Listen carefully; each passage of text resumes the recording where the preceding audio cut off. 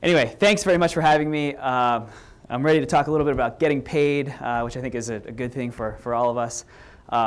Payments can mean a lot of things to a lot of different people. And really today I want to tackle kind of one use case, which is just how payments work in a marketplace. There's a lot of other ways people use payments. There's recurring billing, there's sort of traditional e-commerce, the list kind of goes on. So the kind of deal is I'm going to talk for 10 minutes about marketplace payments, and then we'd just love to have 10 minutes of Q&A. So I'll try to keep it nice and short, and we can just have a good discussion about getting paid.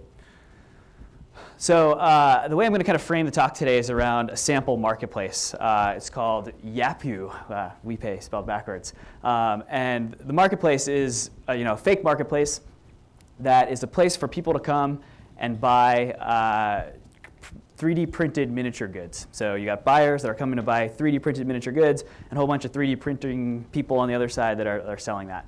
And Yapu is a marketplace to connect that. So these guys started this business, small startup. They started to get to about $1 million a month in GMV, which is sort of a good milestone for a marketplace. Things are good. How are they accepting payments? How does that work? How does the back end work? Well, the way almost 99% of the marketplaces that I talk to start out is they use what's called the merchant of record model. And so the merchant of record model means that the marketplace is sitting in the middle. The marketplace accepts credit cards. They charge the buyers. They take all that money into a bank account, and then they figure out how to pay all these different sellers. And it becomes sort of a little bit of an operational nightmare that we'll talk about, but it's the easiest way to get started. You sign up for a merchant account from Braintree or Stripe or Authorize.net or any kind of number of other merchant account providers. You charge those cards, you stick that money in a bank account, and you can pay people out on the back end with ACH or PayPal or Western Union or checks or sort of a number of other ways. Now, let's talk a little bit about things are going well, so merchant record. At the end, I kind of have a glossary because I'm going to use some sort of payments jargon, and I'll have a link that you guys can download it if you want to look at it later. So things are good. The marketplace is cruising along, and then all of a sudden these guys start to run into some problems. And so let's talk about the problems with the merchant of record model for a marketplace. The kind of first thing that usually people run into is they run into the card networks. So Visa, MasterCard, American Express, Discover have these like 1,000-page documents called the operating regulations that specify how you can accept credit card payments. And it specifies things like what has to be on a receipt, what types of things can get processed through the network, how things have to be coded. And one kind of very important rule for marketplaces is this prohibition of what's called aggregation. And so aggregation means you set up a merchant account, you're processing all these payments, but it's not really for you. It's for a bunch of other sellers on the back end. And the card networks really don't like that. And the reason for that is that it doesn't give them visibility into what those transactions are for or what's going on, right? You're signing up as a marketplace, processing all these payments, but really, what if one of your sellers is a child pornographer or something terrible like that? The card networks really want to have insight into who those sellers are on all these different platforms. And so they have this rule against aggregation.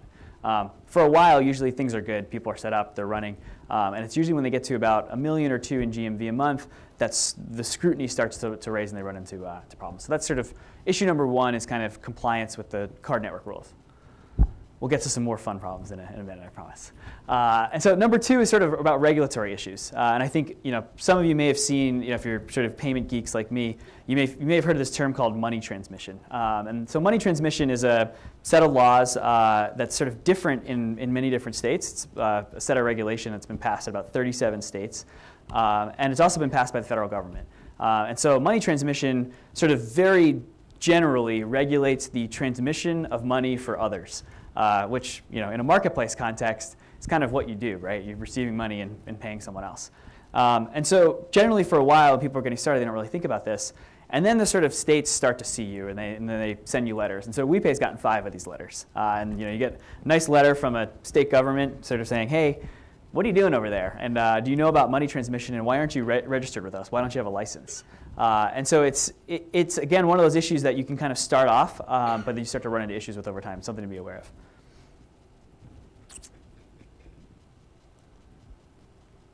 I'm going to try to get to the next slide.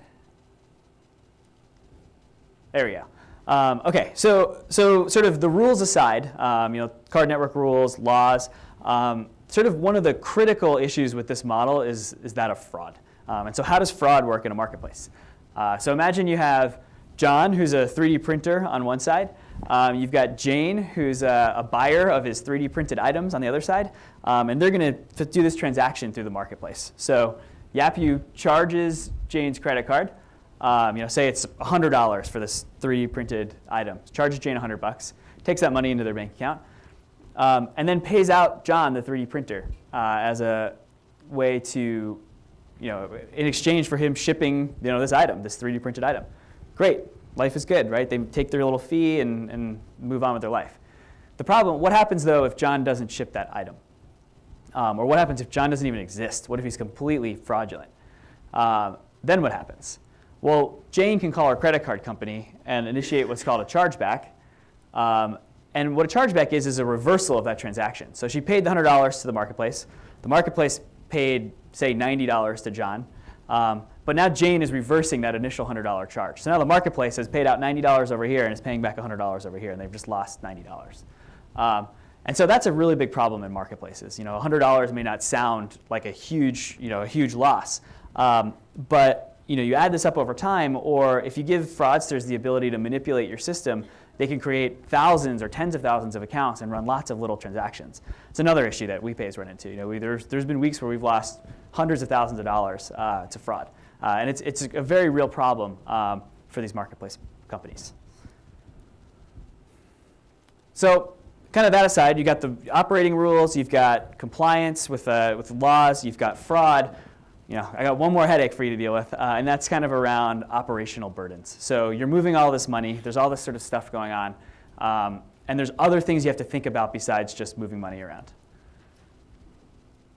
There's 1099K tax filings, there's chargeback processing. You have this bank account that's moving millions of dollars through it, and you're going to reconcile it to the penny every day. These are kind of tough problems to wrestle with as a small company trying to build a liquid marketplace. And so I think just kind of things to think about in these 4 buckets are regulatory, so the card network regulations, the laws that govern payments, fraud and risk, compliance with some of the other card network rules as well, like PCI and building the right anti-money laundering policies and know your customer policies. And then lastly, the operations of payments, processing disputes, reconciling that bank account, dealing with chargebacks, sort of big buckets to think about in the kind of marketplace context. And marketplaces are probably one of the more complicated payment problems that entrepreneurs have to solve, which is why I chose to focus on it today. So what can marketplaces do? There's all these headaches. What can happen? A lot of times we see people turn to PayPal or another type of payment service provider like Amazon Payments. That can actually help solve almost all of these problems right away. They're no longer on the hook for fraud. They no longer have to comply with all of these rules because those platforms ensure that happens. But the impact to the user experience is usually pretty negative. When you check out with PayPal, there's the kind of infamous redirect, and there's incentives to pay with your bank account or pay with your PayPal account, and it's very disruptive to the marketplace experience. It's also similar experiences for the seller. They have to go sign up for this other service, perform KYC, provide their social security number. Pretty disruptive to the user experience, but it saves you at least from all those headaches. So what we decided to build at WePay, and there are others out there that provide services like this that I'll talk about in a second, is we tried to give all the benefits of the merchant record solution, where you can deliver that amazing user experience, but still help you with all of the sort of headaches and stuff on the back end, the compliance, your risk and fraud, all that kind of stuff. So let me get through this. And so what's sort of the framework to use as an entrepreneur if you're building a marketplace?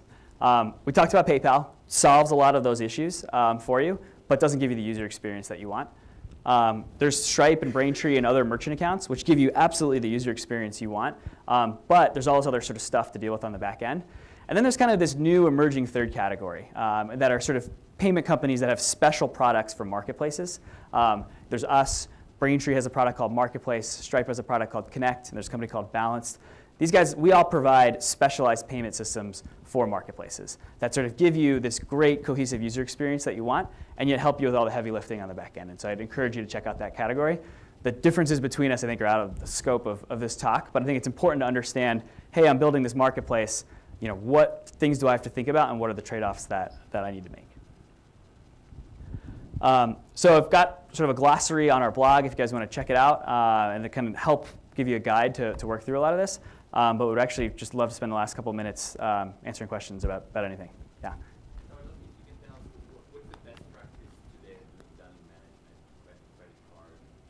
Doing what kind of management? Dunning management. I get transactions go through, but on the other side, they're not fulfilled because it was frozen, or there's a risk, or the customer, the card expired, and you basically recharge that card. It's usually about 14 to 20% of some businesses. Mm-hmm. Sure. So the question was best practices about having to go back to the customer and recharge the card. Is that, yeah. So I think most payment companies will tokenize the card for you, so you can store it and keep it on file. In the sort of e-commerce world, typically you're doing a real-time authorization. So you sort of know at the time of purchase if the right card is being charged, if the funds are available, if it's valid. You run into that issue with having to go collect new payment information when you're in a subscription or recurring business. Yeah. So there are some products that will actually go and update the cards for you. There's functionality called Account Updater that a number of the recurring guys offer, where actually they'll work through Visa and MasterCard to get the updated credentials. So that's a good option that can help with some of the cards. But in terms of having to actually go back to the customer and recollect that, there's a whole bunch of UI that can get built. And there's companies that specialize in that. There's Recurly and Spreedly and another number of other companies that will basically give you a product to go recollect those credentials. That's what I'd recommend. Yeah? What about the location of the sellers? Does that keep the tax nexus and as a result cause some additional maybe expansion of the tax you need to collect? Yeah, so the question is, how does the location of the sellers affect tax nexus in a marketplace context? It's a great question. There's kind of two ways to set up your marketplace. You can basically be totally sort of side party where you're just connecting people and allowing them to transact. In that case, most marketplaces argue that they don't have tax nexus and they're not sort of liable to pay out those sellers. They're just facilitating a connection. The other sort of form, which is getting more popular with marketplaces like Uber and Lyft, is a more curated experience where the marketplace is kind of standing in there and saying, hey, we're basically providing this service, and we have these sellers on the other end. And it gets a lot more gray there. And candidly, there's not really like clear guidance about what that means. And there's a lot of marketplaces trying to argue that no, that they shouldn't have to file 1099s and be a tax nexus and all that. I think it's pretty undecided, though. It's kind of marketplaces sort of break a lot of the traditional rules because you've got a company that's really not taking responsibility for the products it's selling or the way it's being fulfilled. And so it breaks a lot of the existing regulation. And so I think what you'll find is for the card network rules, for money transmission regulation, for the IRS, it's very gray. And so I think it's an area that you have to kind of tread lightly on. Yeah? So we talk about payments in e-commerce. You hear terms like gateways, processors, service providers. I think WePay is a service provider. Mm-hmm. Can you give some insight into what the entire infrastructure is like in terms of all these different elements? Sure. So the question was, can we give an overview of the infrastructure of just how payments work? It's really complicated. We could talk for hours about that, but I think I can kind of give a super high level. The sort of closest to the user is the merchant, right? That's the person actually selling the goods or trying to accept the credit card. That could be a website. It could be a merchant person with a terminal. They're sort of accepting the card credentials. Kind of upstream from them, it's typically called the gateway or the processor. And that's basically an API or a technology layer that's integrating into those terminals or integrating into that website to accept credit card credentials. Then if you kind of go upstream one layer from them, payments is a business of middlemen, I'll tell you that. There's something usually called the acquirer. And the acquirer is typically a bank, but it could also be a sort of non-bank private company that works with that gateway, processes those cards, and ships them upstream into the Visa and MasterCard network. You have to be a registered acquirer in order to sort of allow merchants to accept credit cards. So that's kind of the merchant side, how do you get to Visa. From the cardholder side, so that credit card number kind of goes all the way upstream. That the request gets authorized by the issuing bank of the card, and then that request kind of comes back downstream and says, yep, okay, purchase is a go. So that's sort of the authorization message.